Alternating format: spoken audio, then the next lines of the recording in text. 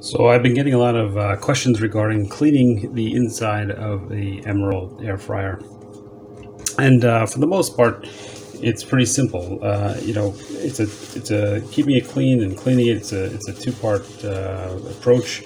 One is the preventive maintenance that I do, and I explained all that in my previous video in terms of using the baking tray, using the drip tray, and lining both of them with tin foil whenever I use them. There's been some debate on that, but another thing I wanted to show you was this is the inside of my Emeril. I'm not showing off or anything, but for those that don't use the foil or just refuse to believe in it, you can compare yours to mine, and and more importantly is the cleanup time. I don't know how much time you guys are spending, but for me it's simply just removing the foil from the baking tray and throwing it in the garbage, putting on a new one. So I hope that will encourage you, just again, not bragging, but just to encourage you to give it a try. There is no overheating issues. I have experience. I've explained in the comment section how I believe it's an issue whereby the drip tray, if you try to line this, you run the risk of the foil touching this bar, and so I believe that, and if you do that, you can cause a lot of problems. But I think rather than the company, trying to tell everybody how to place the foil and explain it in writing, which is very difficult, it's easier just to say don't use any foil on this drip tray. The idea that it can cause overheating, it's an interesting one, just because the foil is really just an extension of this drip tray. You're putting it on very, very tight, just like a little thin layer. It's hard to imagine how that's going to cause overheating, but is what it is. So more importantly, let's get on to the cleaning. That's what I told you, the first approach, which is the best defense, best offense is a good defense type of thing. That's the pans, that's the foil. After I use it, as soon as it's cool enough to get in here, because you got to be very careful. The glass itself gets very hot. These parts get hot. Obviously, the coils are burning hot. Sides get hot. You just have to wait till it cools enough. But as soon as I can, I get in there with this is not wet, but a wet paper towel, a warm wet paper towel, not too much water, because you want some abrasion. And I'm usually able to get off any kind of what do you call it? Any kind of juices or any kind of oil splatters, any minor stuff. And when I can't, I will use a moist, I would say, moist sponge. Now these sponges, I wrote about them in the comments. They have two sides to them. This is an abrasive side, but it's not metal or anything like that. And this is the softer side. Sometimes you see these in a yellow color too. And this abrasive side is usually enough to, just get anything off. Now there are times where, and I've done this where, I forget to clean it and it stays on there for a day or two, or just something really nasty, in which case I have a special weapon, and this is what you guys are hopefully have been tuning in for. Here it is. It's these Scotch-Brite stainless steel scrubbing pads. And I'll show you what they look like. These are not Brillo pads. I'll leave a link in the bottom so you can figure out exactly which ones. They come in a ball shape, and these are soft. Let me show you. This is, I tore one apart, but it's basically soft. You can crumble it up, and this does not, you might get a little bit of scratching, but it's nothing like a Brillo pad. Brillo pads, they tend to have the soap in them, so they get really, really messy. But sometimes a red color, blue color, and they are very abrasive. This is not very abrasive. This, you can use it on your your special pans. I have a video where I made hamburgers from chopped meat, not patties. It got very drippy, very juicy.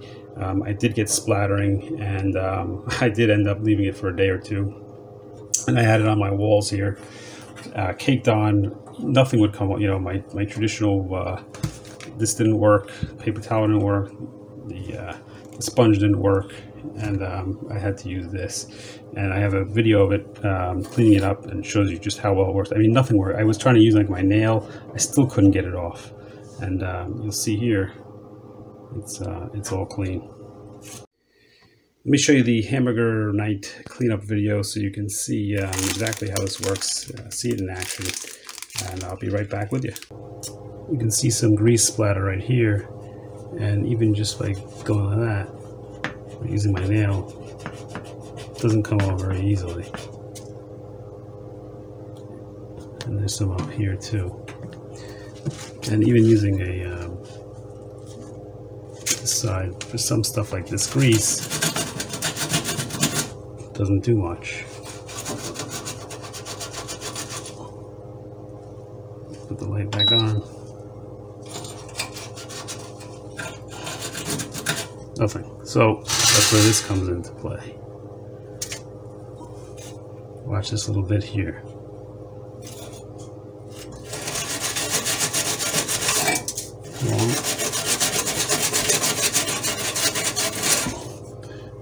See that? Gone.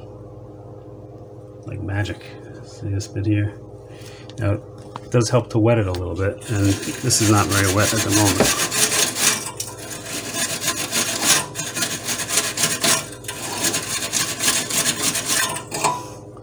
Take a look at that now.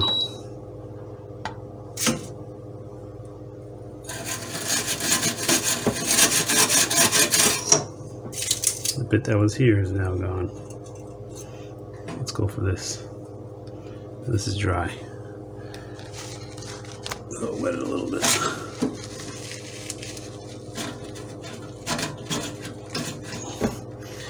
And let's try.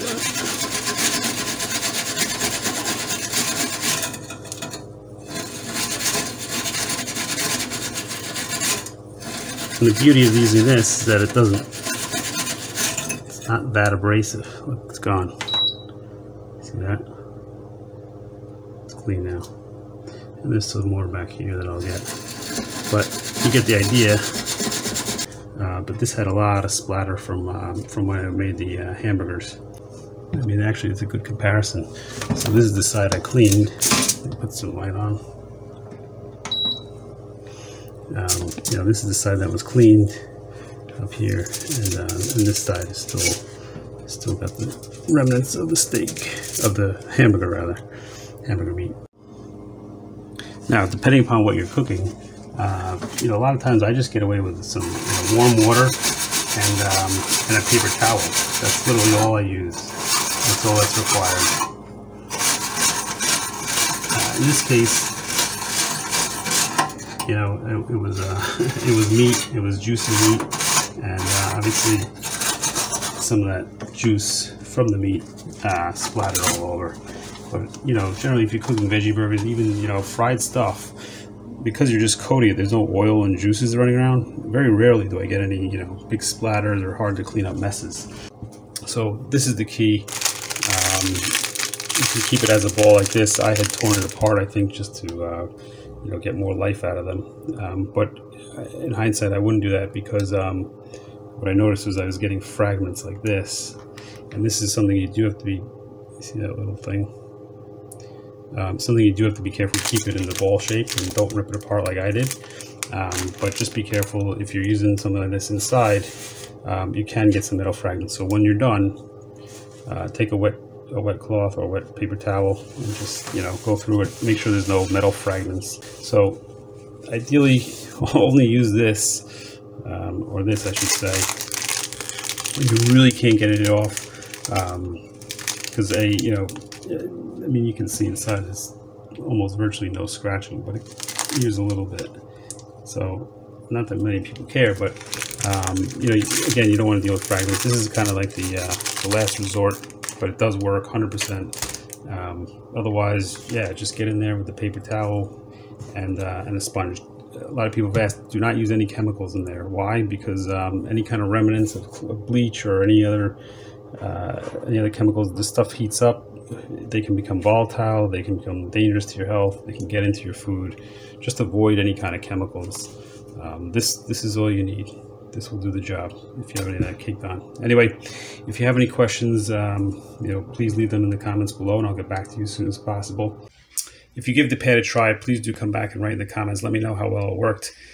share your experience with others. This is a big point of frustration, keeping the Emeril, for a lot of people, keeping the Emeril clean inside, and that's one of the reasons why I shared my little secret pad. Just trying to help others enjoy their Emeril, get the most out of it.